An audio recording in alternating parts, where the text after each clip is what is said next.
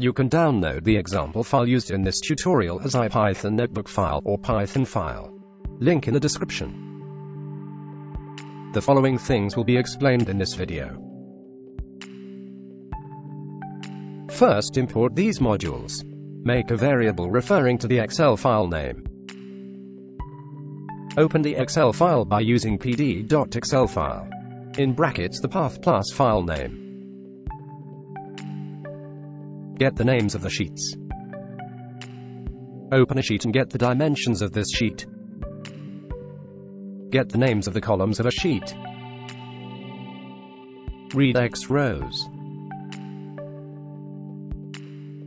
Read column after row and vice versa. Select rows or columns.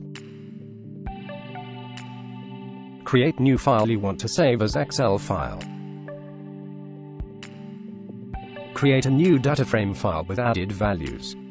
Do this for all sheets by looping the statements. Finally, save the Excel file. And now you have a new processed Excel file.